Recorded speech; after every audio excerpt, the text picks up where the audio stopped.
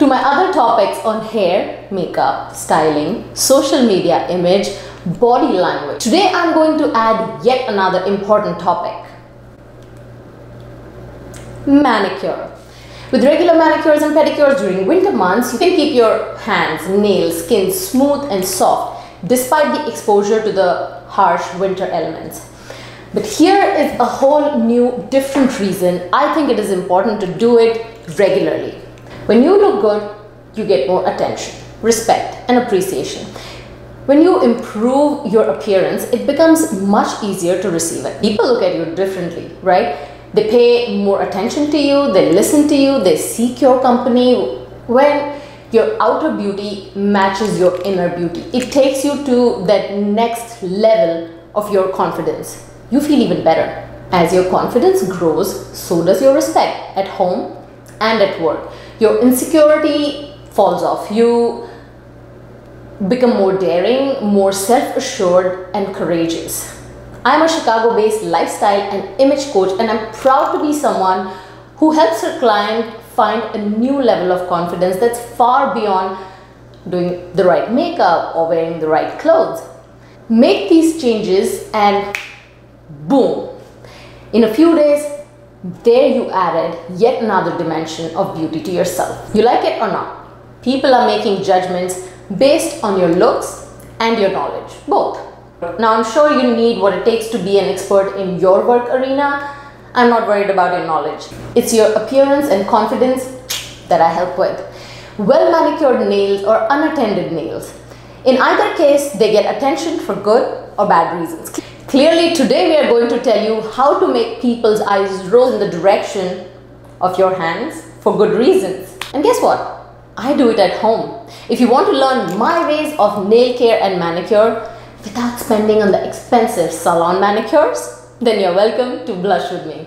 Hope you're as excited as I am. I have just moved into this new house. You can clearly hear the echo of this empty house. And clearly my excitement is showing all over me. So welcome to my new home too. This is not a how to do manicure video. This is my tips to follow at home when I'm looking for more than a salon manicure. My manicure, what does it do? It removes tans, removes cuticles, nourishes your nails, makes your manicure last much longer. You will learn how to correct mistakes of a home manicure and understand what's a good length for classy nails. A relaxing massage? Well, for that I do need to visit salon once in a while.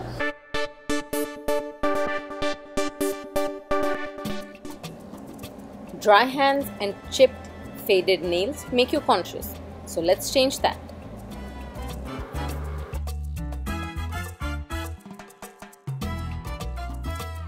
If the issue was just chipped nail polish, then just removing nail polish should have solved the problem. But notice the other problems that age your hands. Chipping nails, dry cuticles, discoloration of skin around the nails, dryness. It does not make your hands appear soft and feminine at all. I'm going to use some leftover pulp of orange juice to scrub my hand. This is filled with vitamin C and helps in removing discoloration. It evens out the tone, brightens your hands and nails. Also helps in pulling out the dead skin from your nails and soft, dried out cuticles.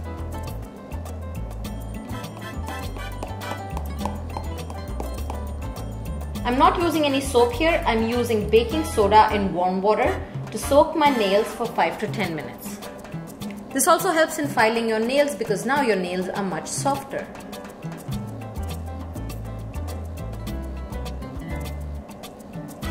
I'm now going to use an instant cuticle remover by Hansen. Instead of using the cuticle removing apparatus that they use in the salons, I find it much easier to use this cuticle remover by Hansen. Just leave it for a minute or so and just scrub it out with some cotton and wash it with warm water. After about 15 seconds, I'm going to push the cuticles back. I can actually feel the dry, dead cuticle coming off. So when you're shaping your nails, it's not just the front part of your nail that needs shaping, but also the lower end of your nails. So let's shape this part out and make it look broader, creating a bigger nail bed.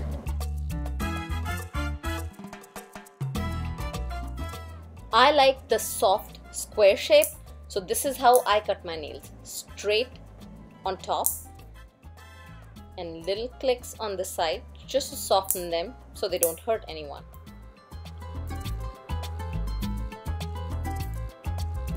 Cut and file your nails to desired shape and length. Make sure when you're filing the nails, you file only in one direction. This avoids your nail from chipping in long run. Back and forth filing is a reason why your nails chip very easily.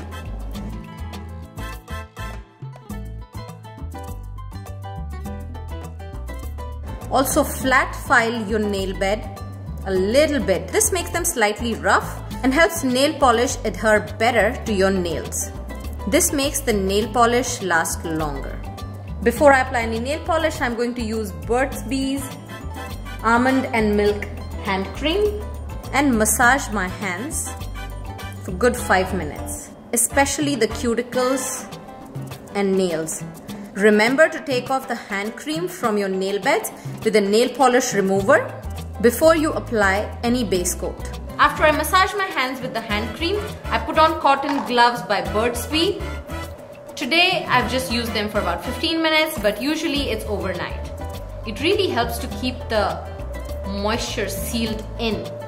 At this point of time, it's completely up to you. If you want to apply nail polish or leave your hands as it is, because they're looking nice, clean, hydrated, moisturized, the dead cuticles are gone, the nails are looking strong and clean. The discoloration from the area around your cuticle, from your knuckles has reduced too. So it's completely up to you if you want to apply nail polish or leave them looking well groomed the way they are right now. Once I wipe down my nail beds with the nail polish remover, I'm going to apply the base coat and nail polish. 2 coats of any nail polish is a must. Now that there is no oil on my nails, I'm going to start with the base coat by Essie. Use a small piece of cotton cloth to wipe your nails with the acetone before you start with your base coat application, because some cotton from the cotton ball will always get caught up in some sharp edges of your nails, and that can make a lot of things go wrong if you try to correct it later. Now when you're doing a manicure at home, it's very important that the nail polish does not go anywhere on your cuticles or the skin around your nails. So I'm just going to push it down on one side, stretching this whole part out, making sure there is enough space for me to apply nail polish here. Put a dot and push that dot down and then pull it up. Same way again here, put a dot away from the cuticles. Push it down towards the cuticles, stop right before it touches the cuticles and pull it back up. Now stretch this side so you can do the same thing here again. And make sure you also cover the tip of your nail. This helps them get thicker so they don't chip very easily. Again, stretch, dot, push, pull back, dot, push, pull back, stretch, dot, push and pull back. On one nail, apply just 3 or 4 strokes. Steps like the long vitamin C scrub with the orange pulp, or the luxury of keeping your hands wrapped in cotton gloves for 15 minutes or even overnight is something that you cannot get in a salon. It's definitely pampering to go into a salon and get your nails done, because many of us are not very good at painting our nails perfectly, which is why I prefer to get this nourishment at home, which no salon can provide, and then just get my nails painted at the salon. I'm now going to use Lady Page by Christian Louboutin. For $50, it may seem like a little expensive for a nail polish, but think about it. If I go to a salon and spend $50 for one-time manicure pedicure, versus if I buy a nail polish that I really like and has a much more dense and superior quality than the nail polishes that they use at regular salons, then why not invest in those 2 or 3 colors that you wear regularly?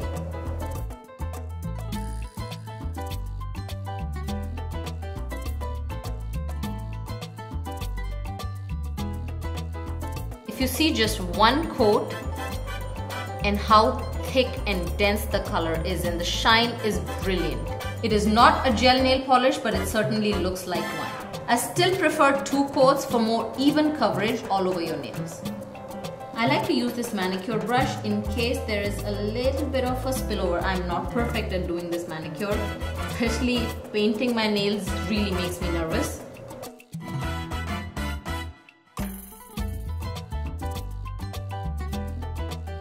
I love how luxurious and dense this nail polish is. Always cover the tips of your nail, this edge. I'm terrible at doing this, but this is when the brush helps. I immediately take it off my skin or my cuticle. I always keep it dipped in acetone right next to me, so whenever I mess up, I'm ready to use it immediately. When I did my last manicure, I did not cover the edge of my right thumbnail, but on my left, I did cover it up. So you can see even after 3 days, this one has chipped off on the edge, but this one hasn't, which makes this nail last much longer.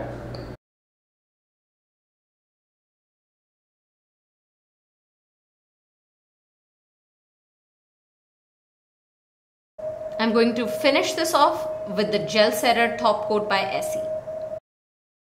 Yet another reason why my nails don't chip and shine for at least 8 to 10 days. That's the kind of face I make when people ask me why I paint my nails so often. Because you are never fully dressed without a good manicure. If you like my today's video, then hit the thumbs up button, click on the subscribe button and let me know that you have joined my gang on Blush With Me. By the way, I'm hoping that you will soon take me to that 500,000 number so I can do a special video for you guys. Let me know what that special video should be. Can't wait to hear your suggestions in the comments below. Let me know your thoughts about today's video too in the comments. I'm so excited to see that some of you will follow me on Instagram and on my Facebook fan page as soon as you're done watching this video, right? My Instagram account is blushwithme_Parmita. My Facebook fan page is Blush With Me Parmita Photography. Time to get back to cleaning and setting up my new home, sweet home. Doing makeup and filming this video was a good break. Now, cleaning the house with my makeup will create a barrier between my face and the layers of dust that it's going to accumulate. Well, that's my excuse for having makeup on even when I get down and dirty. I'm looking forward to seeing all of you next week. Until then, blush with me.